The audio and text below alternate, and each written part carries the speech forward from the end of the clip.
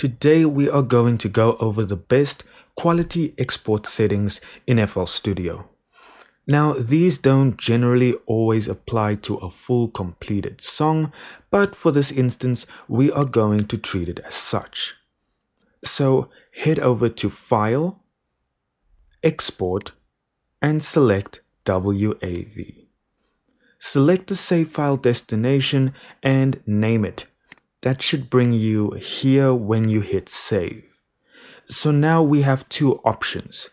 One is mode, which basically asks you, do you want to save the selected pattern or the full song? Now for the tail end of the song, do you want to cut that silence out or leave it in or wrap it? So here we can choose the conversion options or output options we want. You can choose to do a WAV and a FLAC and an MP3 all at once. However, that's going to take some time, so let's do a WAV for now.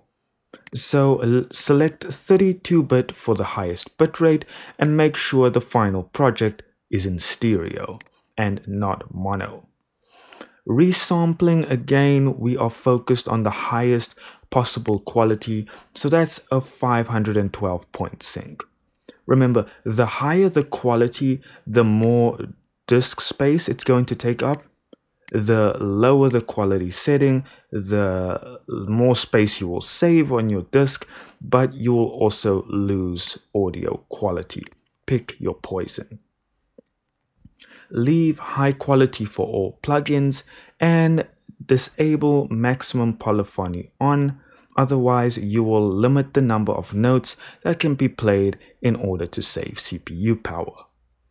In the miscellaneous section, saving markers is really up to you.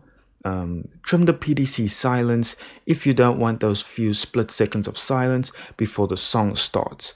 Lastly, enable your insert and master effects and hit export.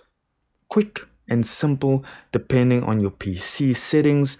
Those could take a few seconds or a few minutes. Depending on your PC specifications and your file settings. I hope you found the info helpful, and for more videos like these, simply hit subscribe and drop us a like. Lastly, thank you so much for watching and have an amazing day.